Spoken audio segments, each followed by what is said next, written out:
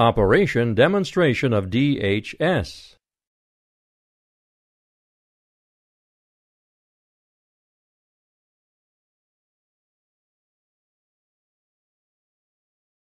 These are the instrumentation and implants of dynamic hip system.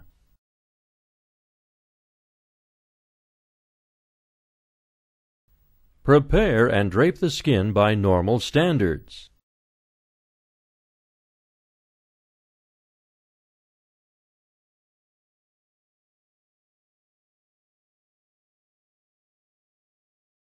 Determine anteversion by placing a DHS guide pin anteriorly along the femoral neck.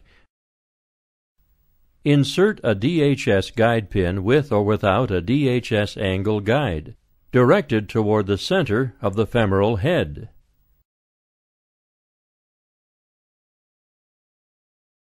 Repeatedly confirm placement of the guide pin under image intensifier.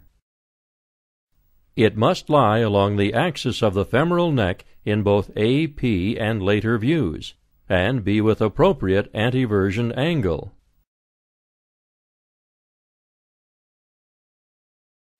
Enlarge the incision to appropriate length. Slide the direct measuring device over the guide pin to determine guide pin insertion depth. Calibration on the measuring device provides a direct reading.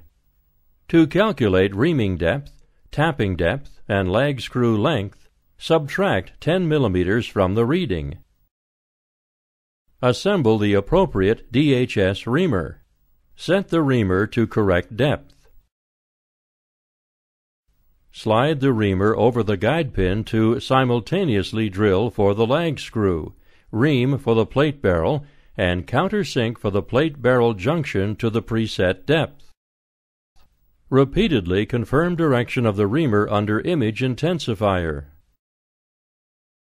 Select the DHS lag screw and assemble the lag screw insertion assembly. Slide the assembly over the guide pin and into the reamed hole.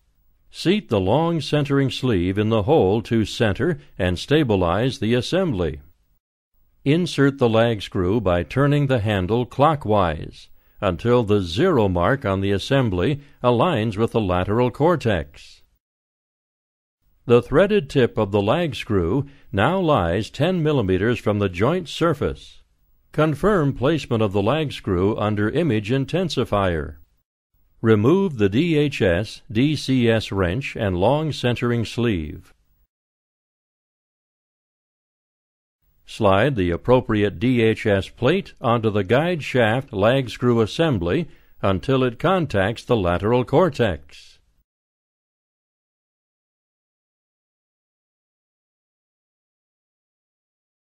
Loosen and remove the coupling screw and guide shaft.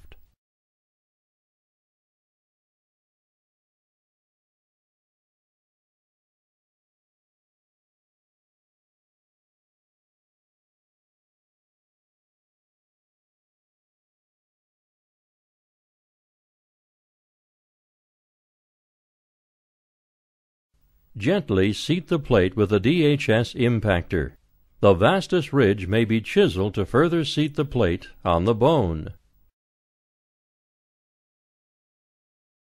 Using the AO-ASIF standard screw insertion technique, fix the DH plate to the femur with 4.5 mm Cortex screws.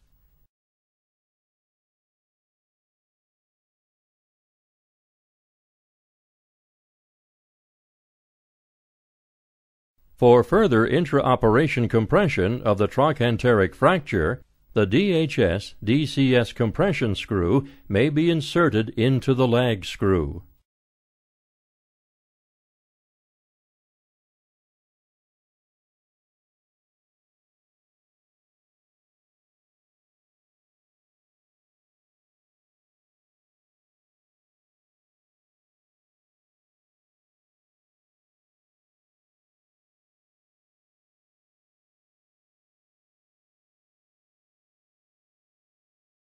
Close the wound.